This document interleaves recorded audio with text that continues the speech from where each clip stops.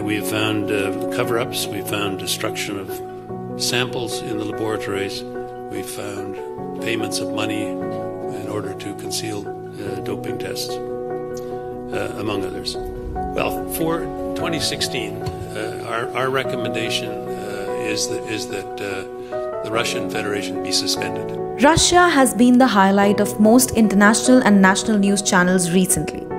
While everyone is discussing the power and position of the country and other global leaders in the Russia-Ukraine matter, many are wondering about the absence of the Russian flag in the recent Olympics.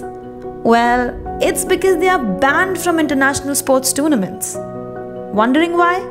You'll get to know in this video. In this video, we will discuss why Russia got banned from the Olympics.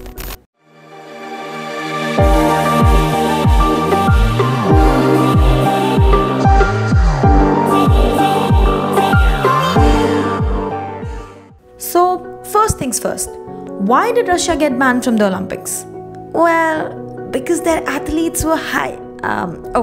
Professional tone. Russia received a 2-year ban from the World Anti-Doping Agency for its state-sponsored doping program. Between December 17, 2020 and December 17, 2022, no athlete can represent Russia at the Olympics, Paralympics or World Championships. Systematic doping of Russian athletes has resulted in 46 Olympic medals being stripped from Russia. Russia has the most competitors who have been caught doping at the Olympics Games in the world. Doping amongst Russian competitors is distinct from doping among nationals of other countries in that, rather doping being an individual choice, it is state-sponsored and systematic, with Russian state being found to have supplied steroids and other drugs to the sports people. Due to widespread violations of anti-doping regulations, including an attempt to sabotage ongoing investigations by the manipulation of computer data, the World Anti-Doping Agency 2019 banned the Russian Federation from all major sporting events, including the Olympic Games, for 4 years. In 2020, the Court of Arbitration for Sports reduced the ban period to 2 years, following an appeal by Russia. Competitors from Russia, meanwhile, may take part in international competitions under a neutral flag and a designation known as ROC. Athletes competing under the ROC designation cannot wear the Russian flag or any other national symbol on their uniform. If their uniform says Russia, they must also include neutral athlete or something equivalent in the same size. Wait. So what is the ROC, you ask? Well, viewers tuning into the figure skating and women's hockey in 2022 Winter Olympics were likely to notice a particular name popping up on their screens, ROC. Olympic Team. The abbreviation isn't for a country, but it's actually for a group of athletes competing not under their own flag, but rather under the iconic 5-ring Olympic banner. And there's a reason for it. ROC stands for Russian Olympic Committee, the national committee representing Russia. The team doesn't wear the name or flag of any country. Instead, their kits show a badge that at a glance looks purely generic, with the Olympic rings underneath a flame. Viewers of previous Olympics will recall that the designation was also used during the recent Tokyo Games, and the term Olympic Athlete from Russia, or OAR, was used in the Pyeongchang in 2018. The Russian athletes will be competing under the altered moniker flag because of a decision reached by international officials in 2017 that found the country had engaged in a state-sponsored doping program, providing athletes with performance-enhancing drugs.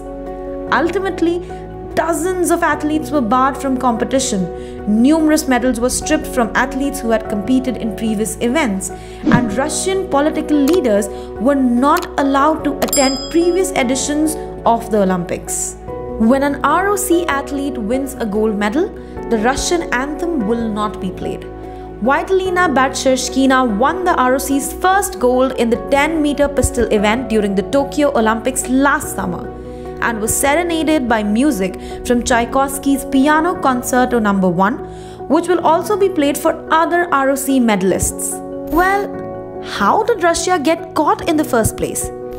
In 2016, Dr. Grigory Rodchenkov blew the whistle on Russia's state-run doping program, revealing a deep web of deception and fraud that he had once helped facilitate.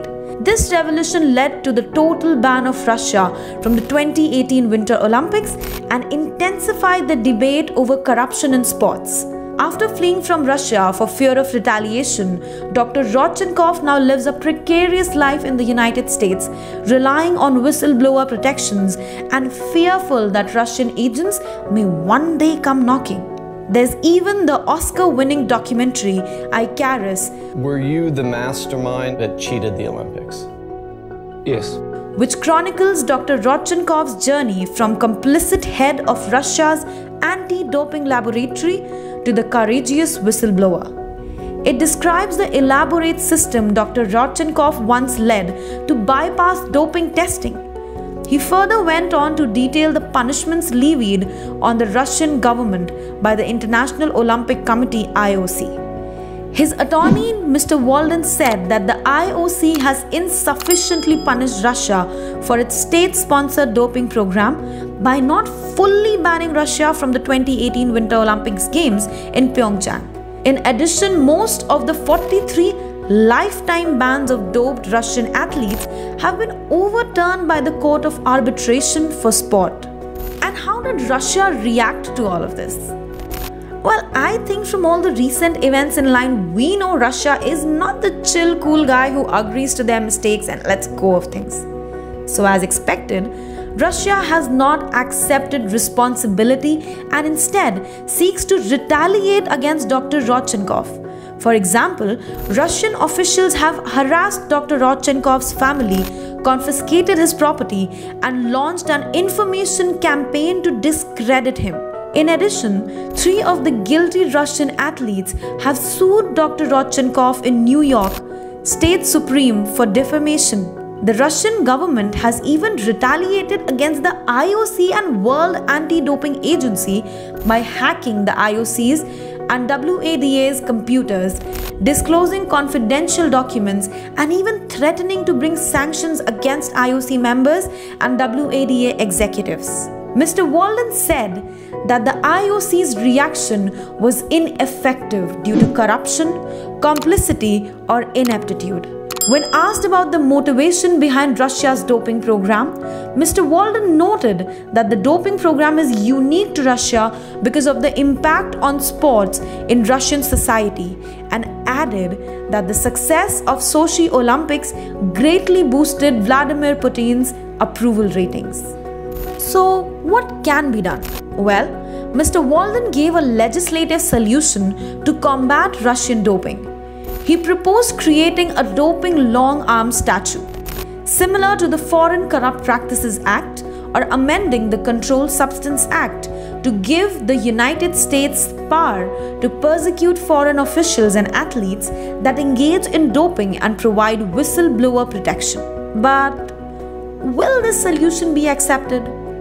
Well, that's a long shot, and keeping global politics in mind, things are not that simple. But you know what's simple? Subscribing to the Vault of Vogues family. You know the drill. Hit that subscribe button, comment your views, like our videos, share them with fellow enthusiasts. And until we meet next, stay curious, stay awesome. Vault of Vogues, signing off.